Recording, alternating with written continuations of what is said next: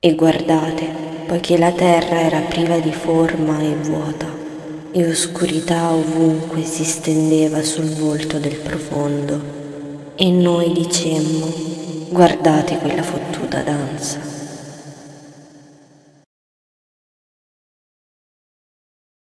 E adesso più o meno 60 minuti con Madame Psychosis su WYYY 109 di gran lunga il numero 1 in FM.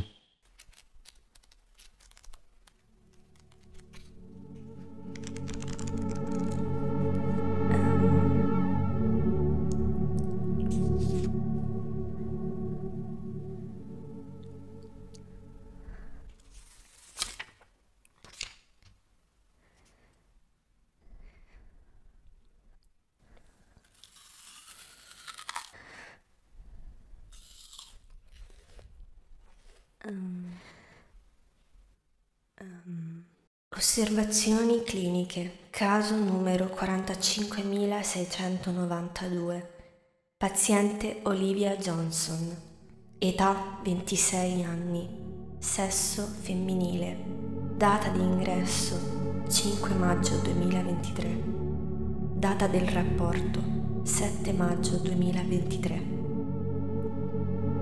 Anamnesi. La paziente è una giovane donna affetta da una forma insidiosa di disturbo ossessivo-compulsivo, sintomi di ansia generalizzata, distimia, nomofobia, FOMO, sindrome da vibrazione fantasma, morroismo, solipsismo. Manifesta idee coatte relativamente a celebrità e successo, reputazione, immagine di sé.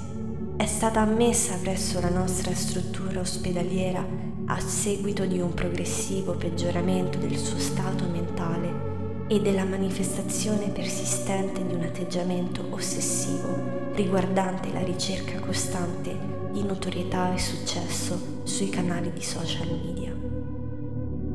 La paziente in questione ha evidenziato un marcato comportamento di iperfocalizzazione sul raggiungimento di notorietà e consenso digitale, nutrendo una costante ossessione per la costruzione della propria immagine e l'accumulo di riconoscimenti virtuali. La paziente ha inoltre confessato di aver istruito e messo in atto un manipolo di agenti automatizzati, meglio noti come bot informatici, al fine di ampliare la propria base di seguaci e generare interazioni sulle proprie piattaforme social.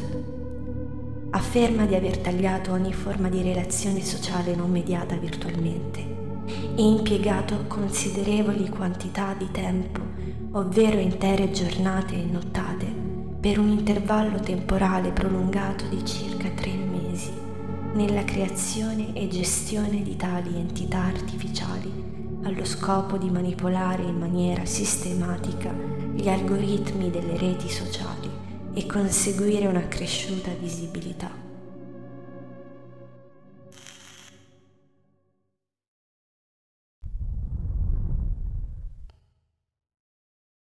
Esame clinico. Durante l'esame clinico, la paziente ha dimostrato un'iperattività mentale evidente e un costante stato di agitazione. È risultata incapace di concentrarsi su una conversazione coerente. Ha riportato la presenza di pensieri intrusivi concernenti la fama e l'immagine virtuale. Si sono osservati segnali inequivoci di un'elevata ansietà, manifestata attraverso un aumento dell'ipervigilanza, disturbi del sonno, agitazione motoria. Inoltre la paziente ha mostrato segni di distorsione della realtà, attribuendo ai suoi bot una reale personalità e considerandoli come suoi seguaci devoti. È tuttora fermamente convinta che l'incremento dei suoi follower possieda un valore intrinseco e rappresenti il suo personale successo. Diagnosi.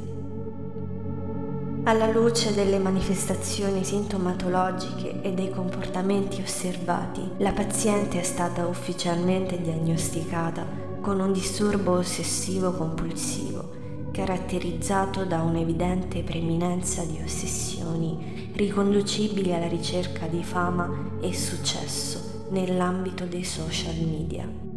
L'ossessione è stata associata nello specifico a una componente di disturbo dell'identità, rilevata nella sua marcata dipendenza dal raggiungimento di gratificazioni derivanti dalla popolarità online.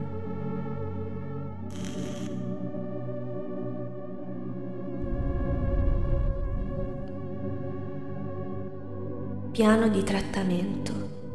La paziente richiede un trattamento integrato che includa terapia cognitivo-comportamentale, CBT, per affrontare i sintomi ossessivo-compulsivi, per migliorare la gestione dell'ansia ed essere reintegrata progressivamente negli spazi di socialità.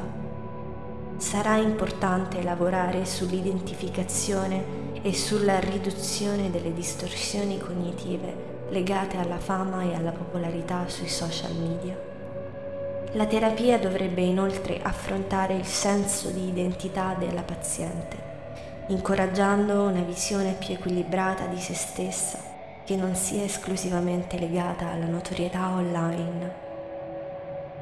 In aggiunta alla terapia individuale, potrebbe essere utile coinvolgere la famiglia della paziente nel processo terapeutico per fornire supporto emotivo e per promuovere e rafforzare i legami reali in un ambiente di sostegno.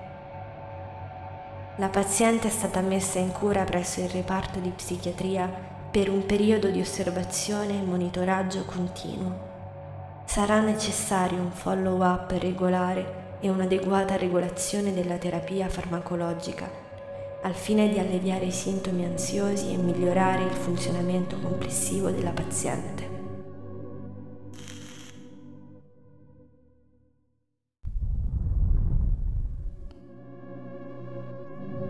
Previsioni e prognosi.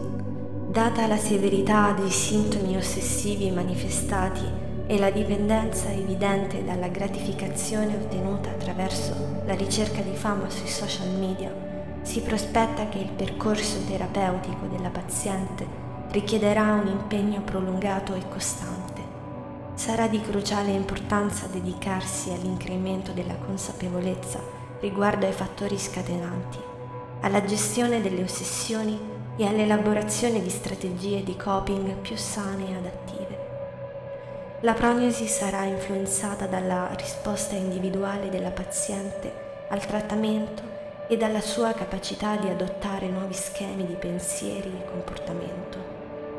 Si sottolinea l'urgenza di fornire un adeguato supporto alla paziente durante il processo di ristrutturazione delle sue priorità e nell'acquisizione di una sana autostima indipendente dal successo sui social media.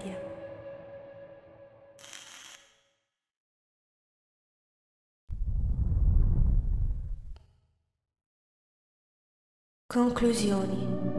Il caso della paziente evidenzia la complessità delle influenze odierne dei social media sulla salute mentale e sottolinea l'importanza di un approccio integrato al trattamento. È necessario indirizzare non solo i sintomi ossessivi e l'ansia, ma anche il senso di identità e la ricerca di gratificazione attraverso la popolarità online. Con un trattamento adeguato, sostegno emotivo e una visione più equilibrata del successo, la paziente potrà progredire verso un benessere mentale e una qualità di vita maggiormente salubre. Dottoressa Emily Thompson, psichiatra capo Dr. Alexander Corey, Centro Psichiatrico Serenity.